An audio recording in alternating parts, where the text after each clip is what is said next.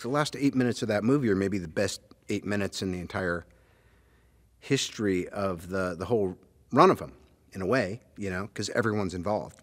So I was delighted.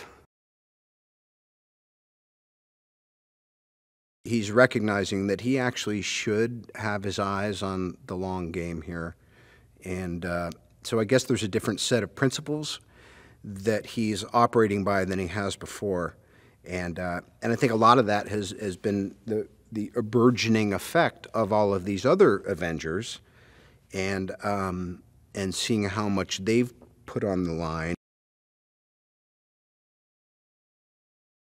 Anthony and Joe are about the only two folks that I could imagine, forget just still having the respect of the cast and crew when we were done, but not being either incarcerated or embalmed or in some other way permanently damaged, because just the physical and mental stripping of one's chi that it takes. You know, these are years and years and years and years. They've essentially been on a job for 6, 7 years now.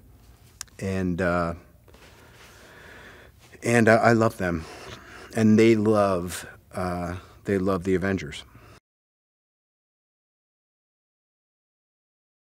It was all there in this universe to begin with, and I think that that's why the Marvel comics have always been so numinous to kids and grown-ups and people. There's this love for it because it speaks to the world, but it also speaks to the democratic American projected dream, which is far more complicated than that. But there's an ideal there that's always been trying to express itself, and strangely, in some ways, the best of it has been expressed in these little 2-hour segments of entertainment.